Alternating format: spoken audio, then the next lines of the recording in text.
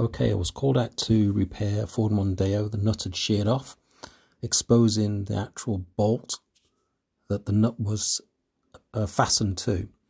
And what I had to do was to weld around the outside of the bolt without getting any weld onto the bolt itself onto the thread. But you can see in the picture that the top of the nut had actually sheared off. So I had to get all my tools out, my welding gear.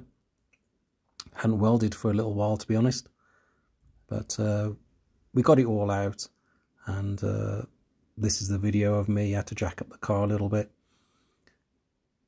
disconnect the battery,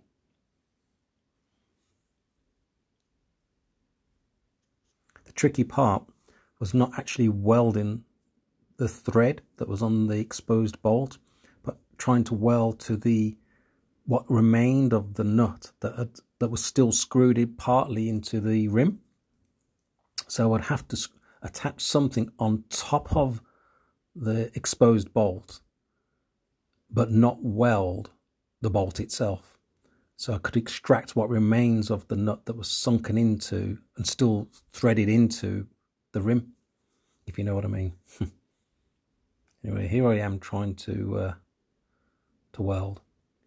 I'm using a 6013 rod. Amps is set to about 95, I think it was, which is probably about right.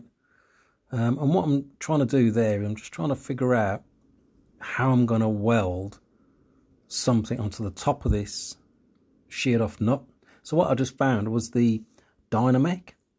I use those for welding quite a bit if I have to do some welding. An old dynomec that's been used, and it actually fitted nicely on top of that exposed nut, exposed bolt. And so basically all I had to do was to weld around the outside of that dynomec blade, and hopefully it wouldn't go onto the actual exposed bolt itself or onto the thread.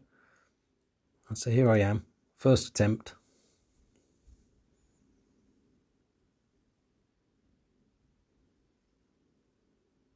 All I'm trying to do there is just make sure that it's at a 90-degree angle, because if it's not, when you come to take it off using a brace or some socket, it's going to wobble all over the place. And I think, if I remember rightly, it wasn't quite on straight there.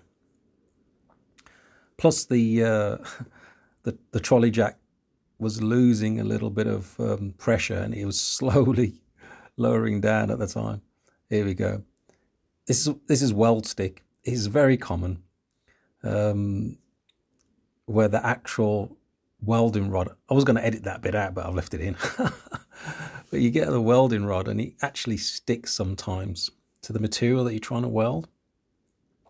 And it can be a combination of things. It could be you haven't quite got the right amp set for the particular rod that you're using. Or you just leave it. And what you have to do initially when you first start, you sort of like kiss it. See me just kissing it there? I was just kissing it. That's the best way. It's just like kiss it first of all, as if you were striking a match. And then as soon as it's within that sort of like instant of a second, you just start welding straight away. I taped up the around the actual nut itself with some aluminium foil tape, just to protect the rim a little bit. Here I am jacking it up again. And the reason why I jack up the car is because, as you know, when you're welding, the weld will roll down with gravity, you know. So what I want to do is to get a good weld all the way around that dynomec blade. So I'm turning the wheel there to just have a quick look, see where the weld is. I want to weld all the way around the outside, ideally welding on the top of it. So I'd weld on the top, turn the wheel around a little bit, weld again on the top, turn the wheel around, weld again on the top, turn it around, check, see where I haven't got any weld, and just spot weld it in there.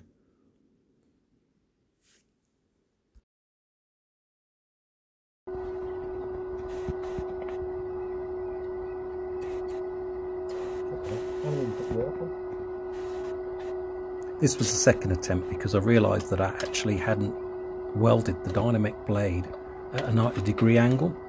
It was going to wobble if I tried to get it out, so I just tapped it off. And I'm just going about to reattach it, re-weld it again now, back onto the bolt.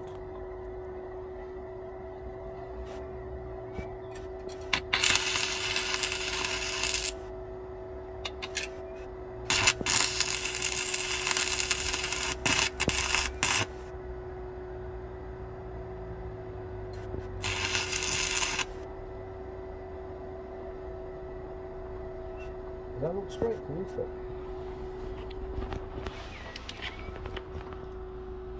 Yeah, it did, yeah. It did? Yeah, in past tense? Yeah, yeah.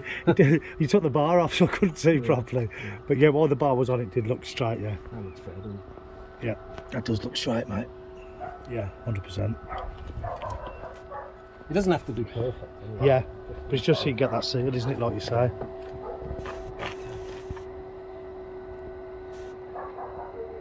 Okay, now I'm happy that it's a 90-degree angle. I'm just going to weld it all the way around now.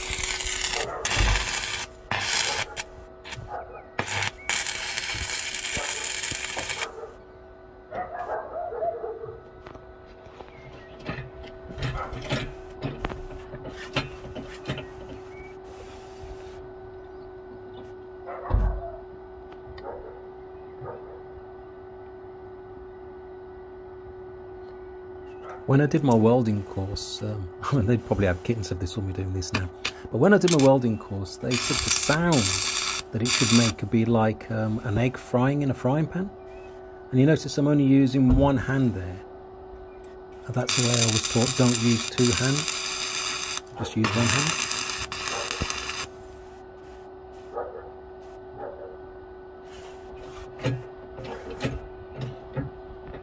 Again, you'll notice that to start the rod welding, you need to strike it as if you're striking a match. You'll just notice I'll do it now. Look, initial strike, like striking a match, just to get it going.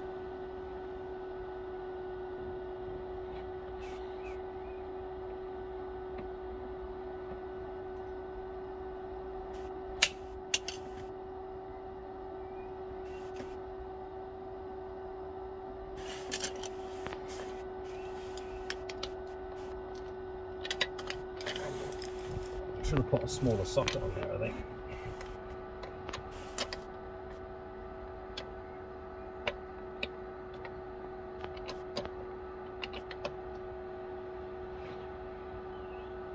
Really, you need a good earth, you know, when you're doing that. I might just hold that in my hand, actually.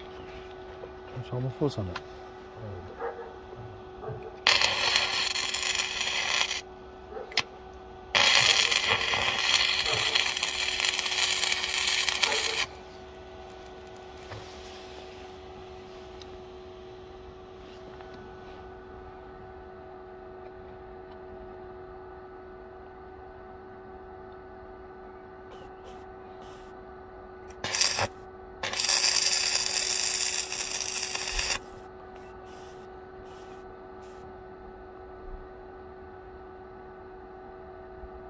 I've just got to let that cool down. Yeah.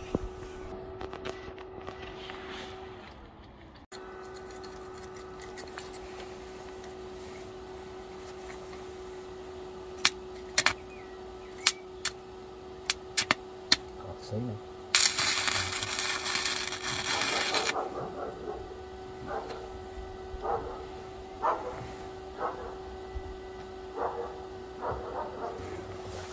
Just got the... Yeah, I think that's recording. So, moment of truth. Yeah. What a guy. It's off. It looks pretty ugly, to be honest. Perfect. Who said you'd have an hard job doing that? There you go. That's how it's done. Excellent. So here's the top of the nut that came out with the dynamic blade. I know it's pretty ugly, the welding, but it is in a confined, tight space. And all I want to really do is make sure that we've got a good, strong weld, enough to get it out. But it was just enough to weld around the edge, not onto the top of the nut, the bolt itself. And we didn't get any weld on the thread. And it came out all right in the end. So, you know, job done, really. If you'd like to learn more about the welding course, there's a course that's run in Coventry. They're called the Central Building and Welding Academy in Coventry. Top guys, give them a call if you're interested in welding.